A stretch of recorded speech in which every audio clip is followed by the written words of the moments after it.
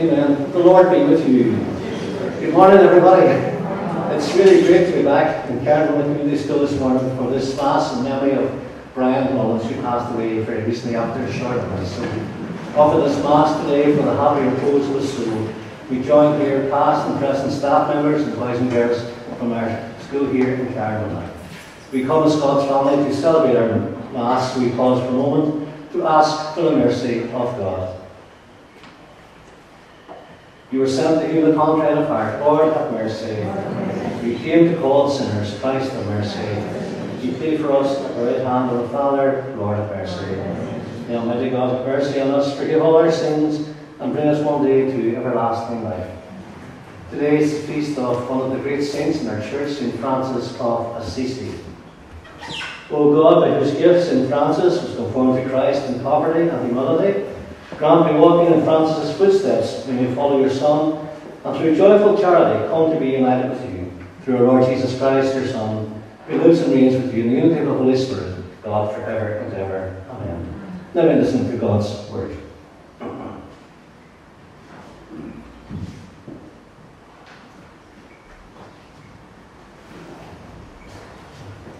Reading from the book of Psalms.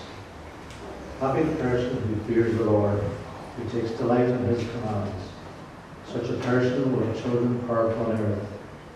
The children of the upright are blessed. Riches and wealth are in their house. His justice stands firm forever. They are a light in the darkness, generous, merciful and just. The good person takes pity and lends, conducts their affairs with honour, and will be remembered forever. Such a person has no fear of bad news. With firm heart they trust in the Lord. Open-handed they give to the poor. Their justice stands firm forever. They will be raised to glory. The word of the Lord. Thanks be to God. Thank you.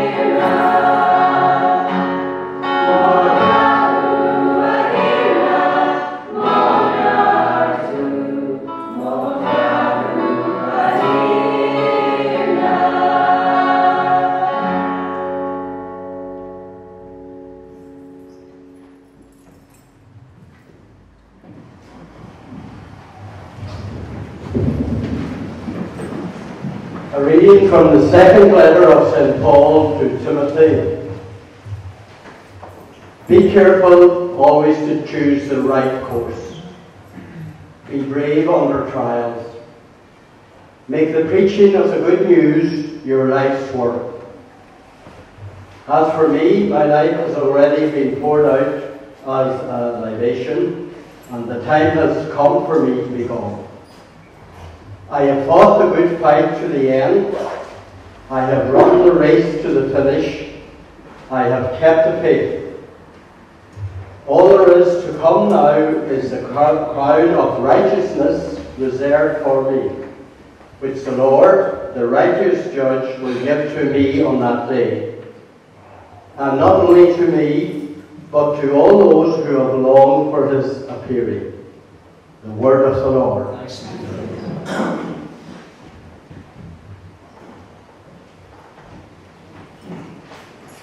We stand for the gospel. Hallelujah, hallelujah. I call you friends, says the Lord, because of the known to you everything I've learned from my Father. Hallelujah. The Lord be with you. Reading from the Holy Gospel according to Luke. Jesus came to a village with a woman named Martha, welcomed him into her house. She had a sister called Mary who sat down at the Lord's feet and listened to him speaking. Now Martha, who was distracted with all the serving, said, Lord, do you not care? My sister leave me to do all the serving by myself. Please tell her to help me. But the Lord answered, Martha, Martha, he said, you worry and fed with so many things, yet few are needed, indeed only one. It is Mary, who has chosen the better part, is not to be taken from her. The Gospel of the Lord.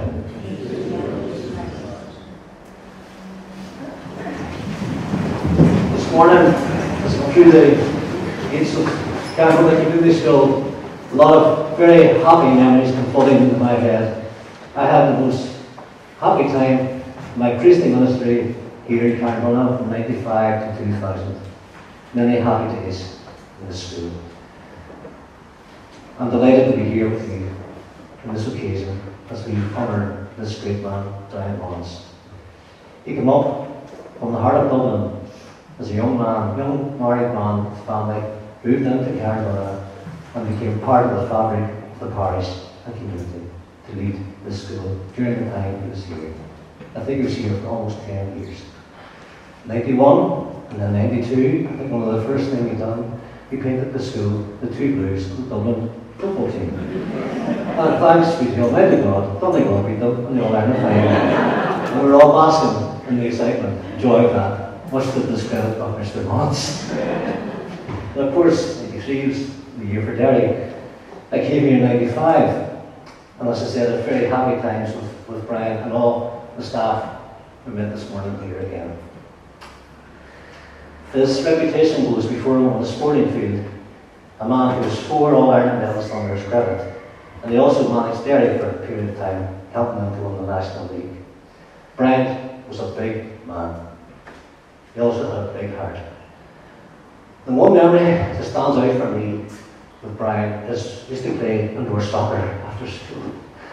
And one day he had me this unmerciful kick. And I was wearing a Down jersey at the time, and he was wearing a Dublin jersey. And I said, Brian, did you not see me? I passed the ball. He says, I don't look at the ball, I look at the jersey. So, he was a big man with a big heart, and it's only fitting that we come here today to honour him and remember his time here with us in Carndonagh. So we pray this day in our Mass that his soul now will find peace. He died after a very short period of illness, so we pray now that God will bless him now and give him happiness and peace. Amen.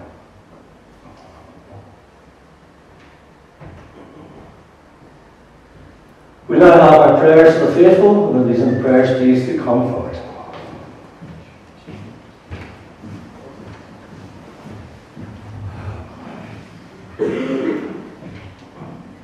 We pray for those who care for the sick and housebound. We give thanks for the skills and the commitment of doctors, nurses and carers. May they continue to reflect the compassion and healing of God, who is made known to us in Christ. Lord, hear us. Lord, hear us. We pray for all who mourn. May their tears be wiped away, and may their mourning be turned into joy. Lord, hear us. Lord, hear us. We remember and pray for those who do not have access to basic health care, adequate food or shelter. We give thanks for our blessings and pray that the ways of justice and may peace may prevail throughout the world. Lord, hear us. We pray for Brian. May God receive him kindly with generosity and forgiveness and the rewards of his faith. May he continue to inspire us, to intercede for us, and be there at the end to welcome us in our turn into eternal life. Lord, hear us. We pray for all in the school community, past and present, that as we continue in our work, help us to be understanding and forgiving for all those we encounter. Show us how to serve one another, to offer love, care and support. Lord, hear us. Lord, hear us.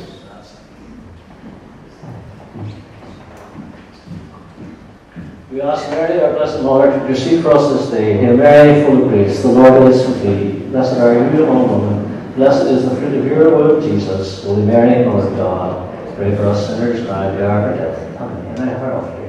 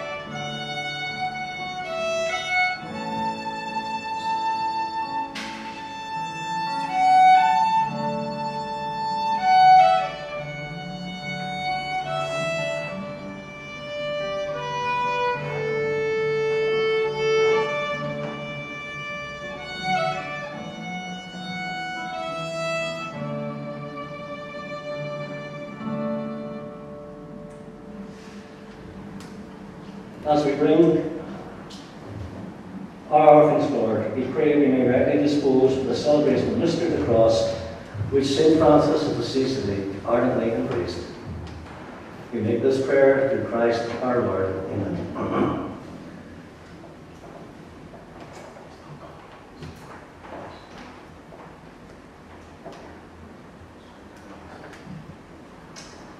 The Lord be with you.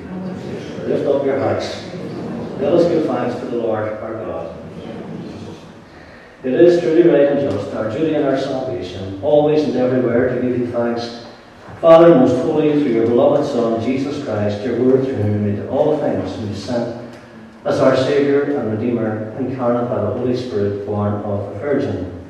Fulfilling your will and gaining for you a holy people, he stretched out his hands as he endured a passion, so as to break the bonds of death and to manifest the resurrection. And so with all the angels and the saints we declare your glory, as with one voice we acclaim, Holy, holy, holy Lord God of hosts, heaven and earth are full of your glory.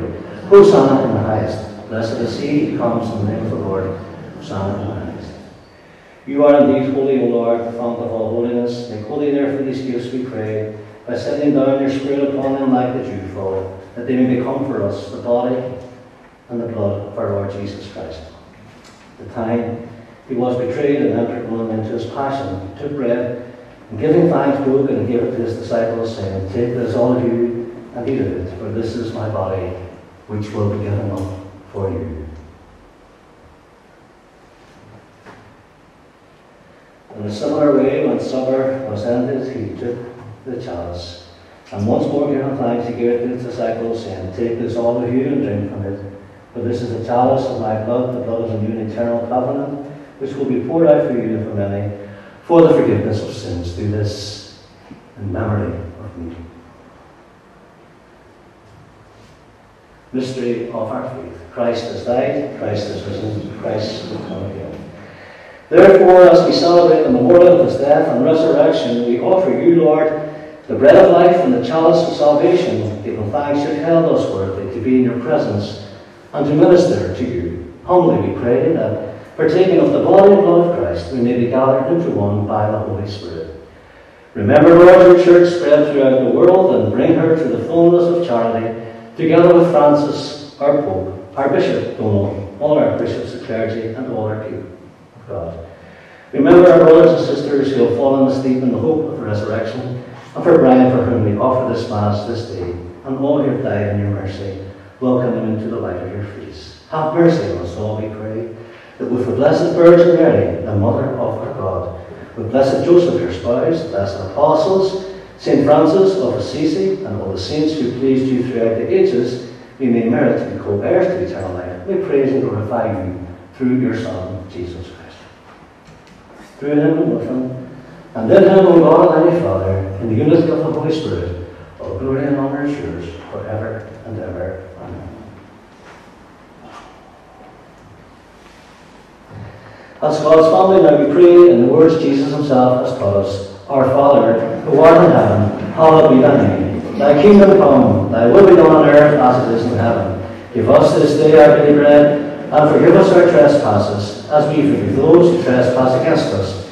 Lead us not into temptation, but deliver us from evil. Deliver us, Lord, we pray, from every evil. Graciously grant peace in our days, that by the help of your mercy we may always be free from sin and safe from all distress, as we wait the blessed hope and the coming of our Saviour, Jesus Christ. Lord Jesus Christ, who said to your apostles, "Peace I leave you, my peace I give you. Look not on our sins, but on the faith of your church, and graciously grant her peace and unity in accordance with your will, who live and reign forever and ever. Amen." The peace of the Lord be always with you. Lamb of God, who take away the sins of the world, have mercy on us. Lamb of God, who take away the sins of the world, have mercy on us. Lamb of God, who take away the sins of the world, grant us peace. Behold Jesus, behold the Lamb of God, behold him who takes away the sins of the world. Blessed are those who are called to the supper of the Lamb. Lord, I am not worthy that you enter under my roof. Only say the word, and my soul shall be healed.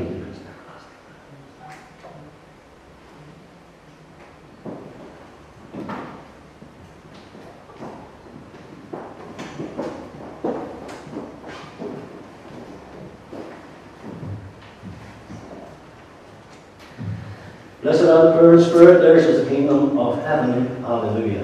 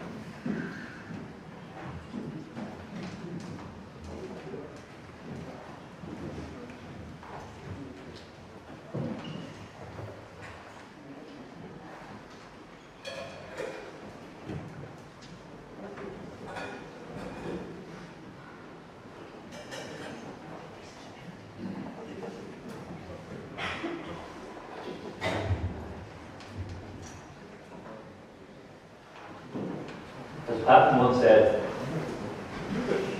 "It is foolish and wrong to mourn men who die. Rather, we should thank God that such men live." And that is certainly true of Brian Mullins. A colossus and an icon are the most common words used to describe Brian Mullins. He was a big, powerful, imposing man with a big, powerful, imposing personality, whose stature both on and off the field was much greater than the sum of his performances.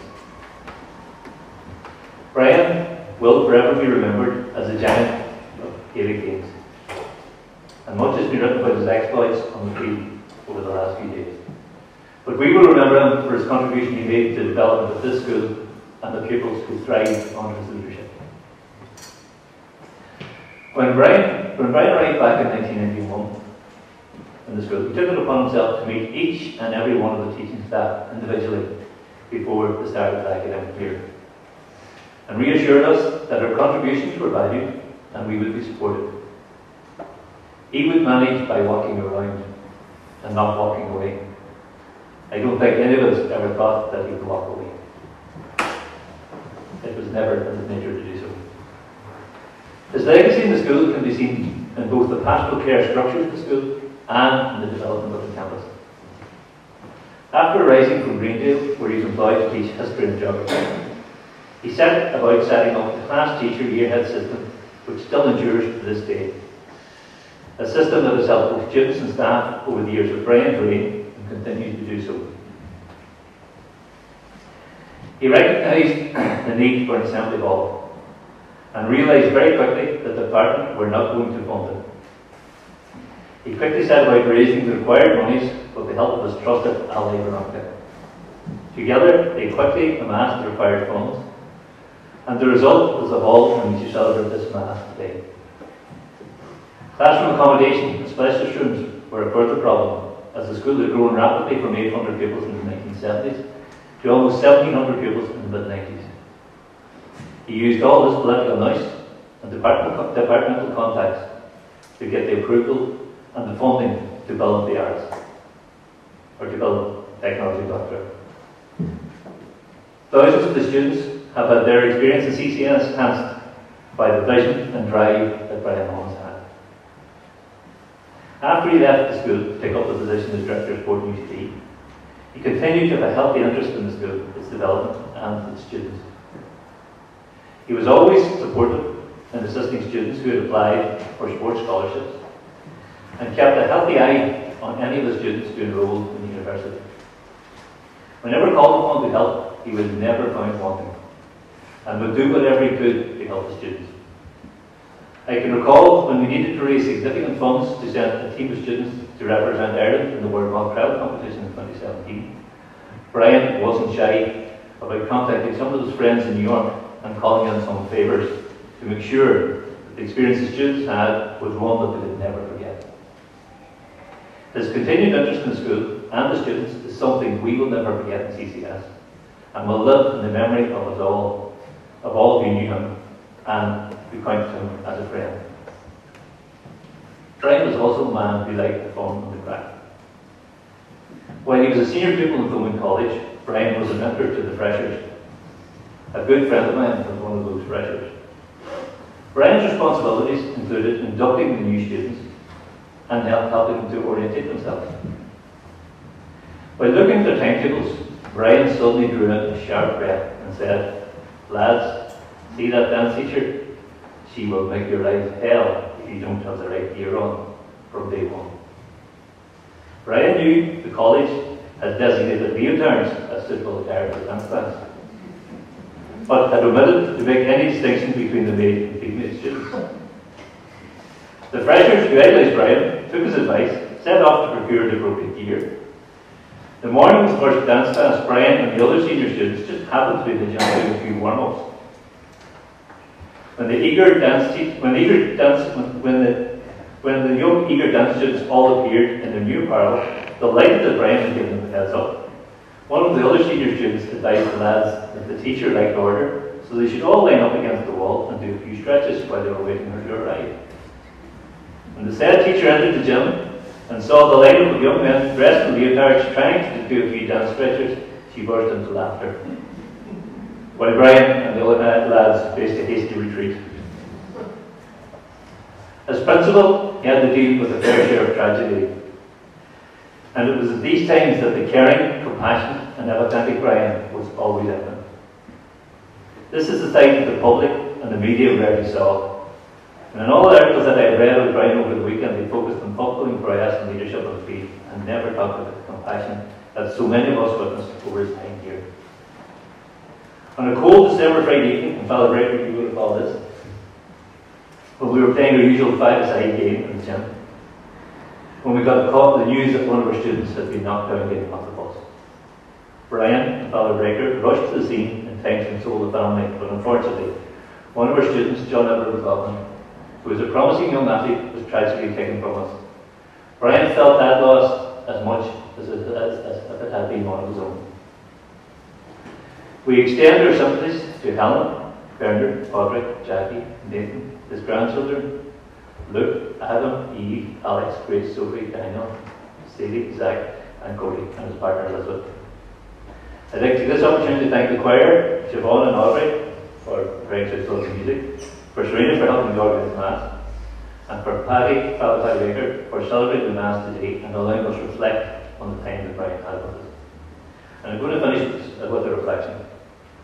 Now, Serena chose this reflection, but when I started to think about Brian's life in the school, and John Edward was the one that came to mind, I pulled out John Edward's memorial card. And it was the same reflection that was on the back of that memorial card. It's called Togetherness. Death is nothing at all. I have only stepped away into the next room. I am I, you are you. Whatever we were to each other, that we still are. Call me by my old familiar name. Speak to me in the easy way we always used. Put no difference into your tone. Wear no forced air of solemnity or sorrow. Laugh as always, laugh as we always laugh, at the little jokes we enjoy together. Play, smile, think of me, pray for me. Let my name be the household name it always was. Let it be spoken without the shadow of a ghost in it. Life means all that it ever meant. It is the same as it ever was. What is death but a negligible accident? Why should I be out of your mind because I am out of your sight? I am waiting for you, for an interval somewhere near you, just around the corner. All is well. Nothing is past, nothing is lost. One brief moment and all will be as it was before, only better, infinitely happier and forever. We will all be one in Christ.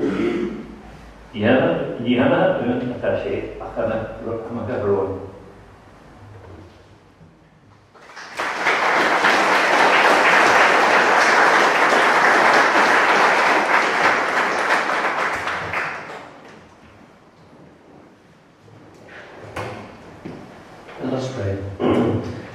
Grant us, we pray, Lord, through these holy gifts which we have received this day, imitating the charity of the apostolic seal of St. Francis, we may experience the effects of your love and spread them everywhere for the salvation of all people, and may God grant eternal peace and reward to the soul of Brian Mullins.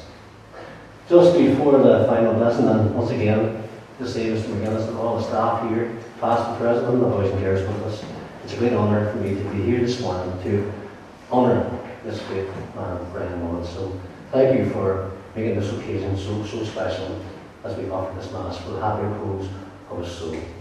Good to see people again after all the years. We haven't changed, sure we haven't. So thank you, thank you for all your help in the Mass. I must say the choir were outstanding, fabulous.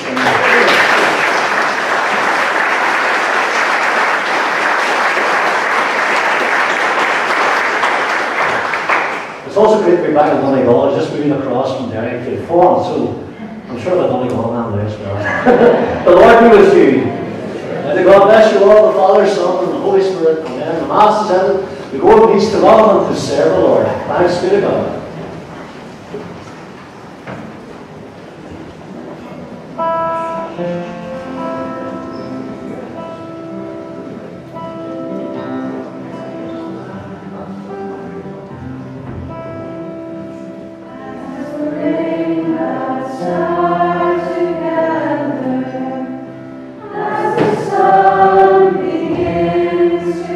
name.